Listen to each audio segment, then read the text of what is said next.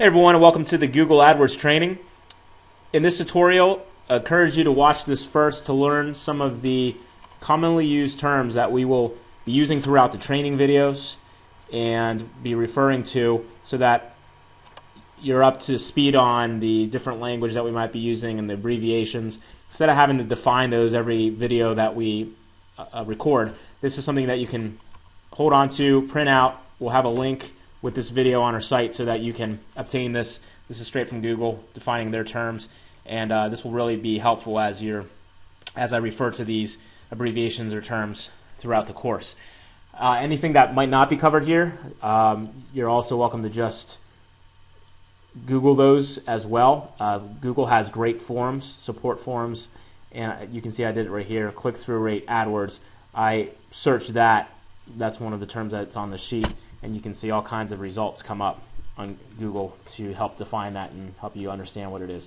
We'll also be happy to help at our support forum, any questions that you might have, so let us know. So let's get started. First term is keyword. This is essentially what people use to search, define your ad. So I use the example bicycle. Bicycle is the keyword. These are the ads that come up. Keyword phrase is a longer tail, meaning bicycle water bottle. So that's a 3-word phrase. That would be called a keyword phrase. Same deal. It's something that someone searches to get, and then your ad will come up based on the relevancy to the keywords used there. Placement, ad placement, we're going to get into that. Basically, here are the paid ads down the right hand side. Sometimes you'll see a pink bar up here, and these range from position 1 down to 11, I believe, per page. And so your ad placement means going from top to bottom. Where is your ad showing? This is placement 1, placement 2, placement 3. Campaign and ad group. I have my campaign open. You'll get one of these started. Campaign is essentially where all is the umbrella of your everything that you're going to be putting into the Google AdWords. Your ads and your keywords fall underneath a campaign, so that's the highest level. For us, we did a campaign recently on Central PA real estate. That's our campaign, and here are all the ad groups that fall underneath Central PA, because they're all cities of Central PA, Camp Hill and Carlisle and Dauphin. So these all have their own ads and also their own keywords as well that are relevant to Camp Hill. Impressions are the amount of times that your ads will show for a given search term. So bicycle water bottle, anytime that's searched and an ad shows up, this counts as an impression for all these companies here that are advertising. And to show you our previous campaign with Central PA Real Estate, we had 3,449 impressions, 123 clicks, with a click-through rate of 3.57%, which is excellent. As long as you can get from anywhere from 2% and above is really good. That's an ideal range to aim for. And basically what click-through rate is, the amount of clicks that you get on an ad divided by the impressions that you have. So times 100. So we had, it's 123 divided by the 3,449 times 100 gives us 3.57%. And a click is when somebody actually clicks on an ad. So if I were to click this, which I won't because it would charge them and take me to their website, that counts as a click. Cost per click is something that you assign or bid. It's a bid on a keyword. So you're going to have to pay a certain amount for each keyword that you want to rank for. The more you pay, the better you rank in your ad position. And that's something that will be set within your campaign, and we'll show you how to do that. So cost per click is how much it costs for someone to click on your ad for that specific keyword that was searched.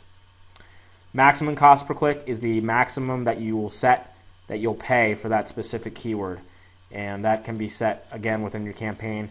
That's the absolute highest you would want to go in a term. Quality score is something that Google really defines on their own. It's going to be based on your relevance. So in a nutshell, you want to have keywords that are highly related to the ad copy that you have, an ad copy which is highly related to both the keywords and the website that you're directing people to. You don't want to advertise, you don't want to have bicycle water bottles when your keywords have a great ad that talks about bicycle water bottles and then take you to a site that's about anything but bicycle water bottles. So you want to make sure that everything is really related and relevant as possible so that Google sees that your keywords are closely matched to your ads, which are closely matched to your website. If you do those things and you continue to manage your campaign, you'll have a great quality score. Let's see here. Now, first page bid estimates. Google's going to give you their estimate of what it'll take, what you would need to pay for a specific keyword to land on the first page. As I was showing here, here's all the paid ads. And these can go on for pages. So Google will show 11 results, and this is the first page. And this will be the second page, meaning ads will also fall on this page. Some of the top performers will show up again at the top, and then it'll fill in some of the other ads that didn't show on the first page. So first page bid estimate is what Google estimates it'll take for you to get on that first page. You must almost always have to bid higher. The good news is, though, as you go on and Google finds you to be really relevant and have good ad copy, your costs will go down eventually. And then optimization refers to process of really just creating, editing keywords and ad text and finding the best ways to make your campaign perform better, and we'll show you little things to tweak and change as you go to get the highest click-through rate and best quality score that is possible. Conversion rates essentially will be how are your leads that are landing on your site converting? Are you getting sign-ups to your email lists or whatever you might be directing them to? We want to make sure that should cover most of the stuff. Other things that are defined or that we get into, there's separate videos for those. So those are the most frequently used terms that will be thrown out there, and hopefully that'll help to clear some confusion. Let us know again if there's anything that we didn't cover or that you have more questions on. We can always make this a running list and add more as we go.